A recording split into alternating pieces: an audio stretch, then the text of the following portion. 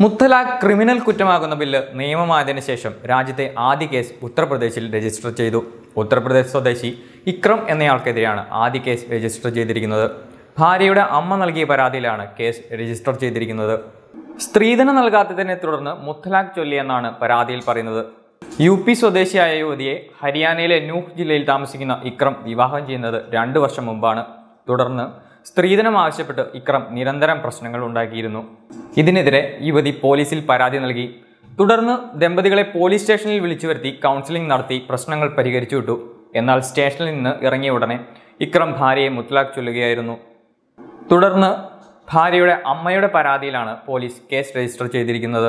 കഴിഞ്ഞ ദിവസം രാജ്യസഭ പാസാക്കിയ മുത്തലാഖ് ബിൽ രാഷ്ട്രപതി രാംനാഥ് കോവിന്ദ് അംഗീകാരം നൽകിയതോടെ മുത്തലാഖ് ചൊല്ലുന്നത് ക്രിമിനൽ കുറ്റമാക്കുന്ന നിയമം രാജ്യത്ത് നിലവിൽ വന്നിരുന്നു.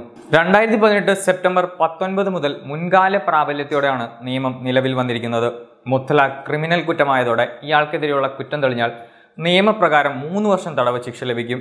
അതേസമയം മുത്തലാഖ് ക്രിമിനൽ കുറ്റമാകുന്ന ബില്ലിനെതിരെ സമസ്ത കേരള ജംഇയ്യത്തുൽ ഉലമ സുപ്രീം കോടതിയെ സമീപിച്ചു. പാർലമെന്റ് പാസാക്കിയ മുത്തലാഖ് ബിൽ ഭരണഘടനയുടെ 14, 15, 21 അനുച്ഛേദങ്ങളുടെ ലംഘനമാണെന്നാണ് സമസ്ത ഹർജിയിൽ വ്യക്തമാക്കുന്നത്.